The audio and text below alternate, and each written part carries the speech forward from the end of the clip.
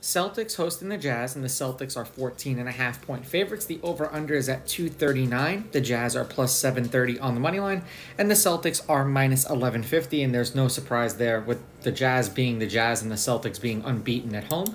Now, these are the overnight odds. They're going to change the closer we get to tip-off tomorrow. It's supposed to be Dunn, Sexton, Fontecchio, Markkanen, and Collins, Holiday, White, Brown, Tatum, and Porzingis. Lineups have not been confirmed. I bitch about this in every NBA video, but you're going to have to wait until usually like an hour before or 40 minutes before for them to actually update the lineups unless someone like actually gets tweaked in an early morning practice or something like that. Head-to-head, the home team's on a 4-game winning streak. The home team is 6-4. The Jazz are 7-3 against the Lakers in their last 10. The underdog has covered the last 2 games. The underdog is 6-4 against the spread. The favorite is 6-4 on the money line. The over is hitting their last 4. The over is 6-4, but the under 239 is 9-1.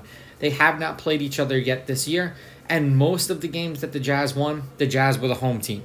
So just keep that in mind. They did beat the Celtics once in Boston in that span, but most of the games that they won, they were the home team. The Jazz are 7-3 in their last 10, 7-3 against the spread, and the under is 5-4-1. They're on a 3-game winning streak. 217, 226, 217 points again, and then 302 points. That's been their last 4 games. They lost by 7 to the Pelicans, beat the Heat by 8, then crushed the Mavericks by 37, and then went into overtime and beat the Pistons by 6. And for the Celtics, they're 8-2 in their last 10, 6-4 against the spread, and the over is 8-2 in their last 10. They did lose the last game that they played to the Thunder in OKC. Now, there was a total of 250, 238, 235, and then 250 points again. They beat the Pistons by 6. They beat the Raptors by 2.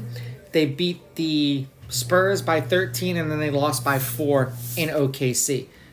It's not a matter of do I think the Celtics are going to win, because the Celtics are home and the Celtics have proven that they don't lose at home yet. Someone is ultimately going to beat them. I just don't know if it's going to be a team that's going to get them after they had a day off. I'm going to take the Celtics with the money line. I will take the Jazz getting the points, and I'm going to go over in this one. These are just my picks. If you disagree, please go with your gut, and please bet responsibly.